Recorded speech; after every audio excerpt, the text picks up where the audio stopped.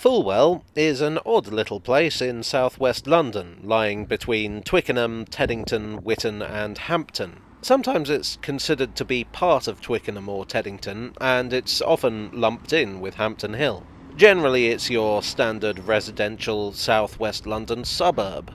It's not the sort of place where you'd expect to find, say, the King of Portugal. And yet, for just under 20 years, King Manoel II made this his stomping grounds. A little historical context.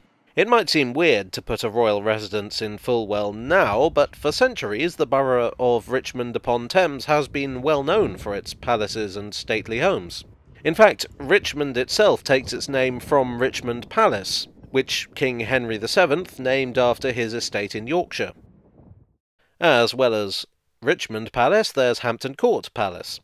George II's mistress, Henrietta Howard, lived at Marble Hill House.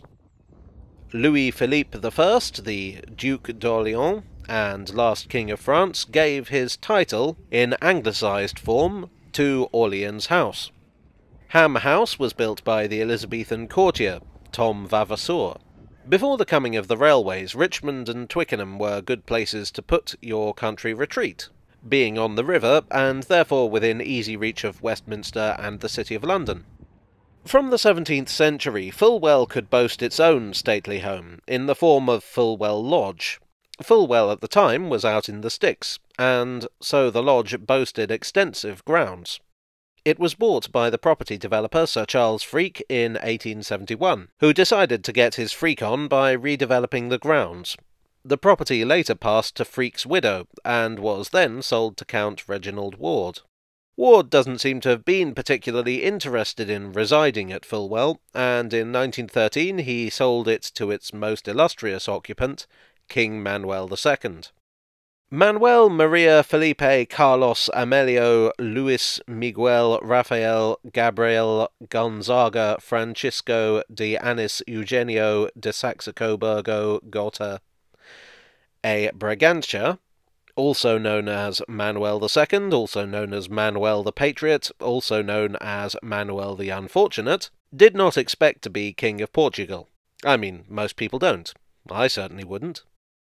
Manuel was the third child and second son of King Carlos I, so he didn't stand to inherit the throne. He was more like a backup heir if anything went wrong. Unfortunately, in 1908, something did. There had been an increasingly vocal republican movement in Portugal. The government was highly inefficient, riven by factionalism and hampered by corruption.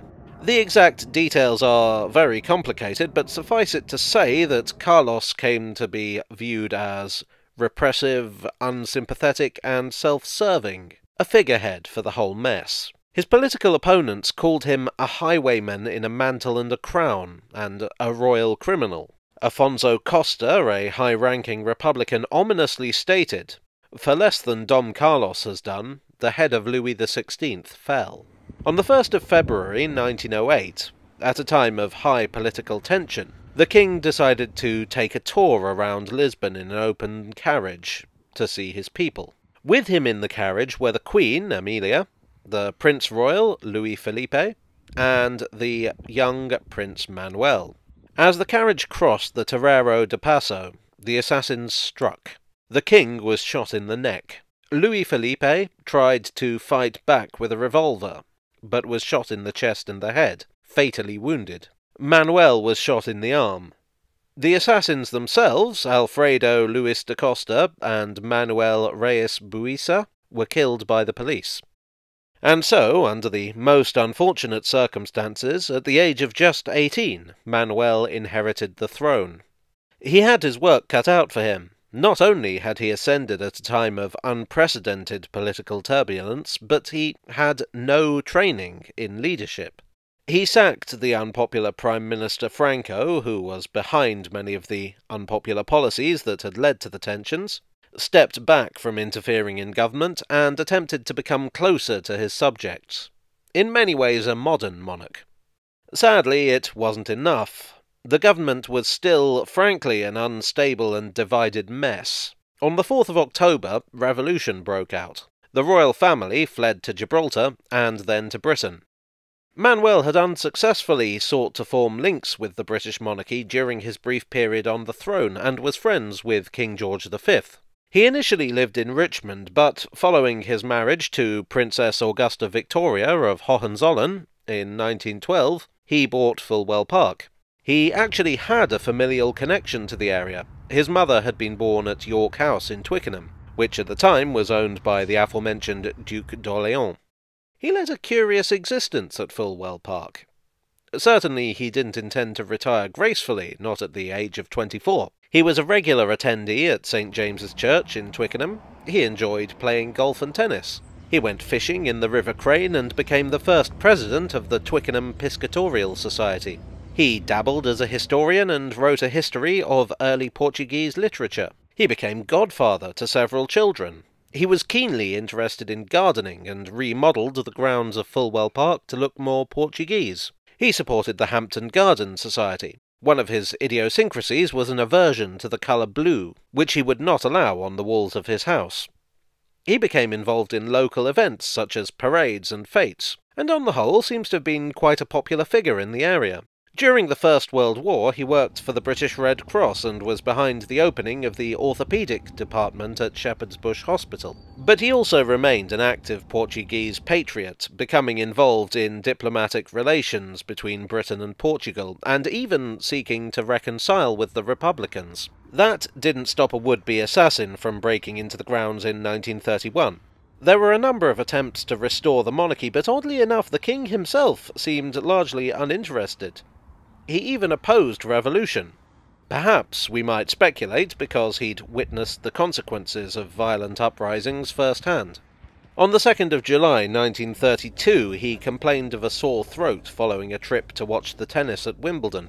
This turned out to be a tracheal edema, which came on with remarkable, some argue suspicious, rapidity.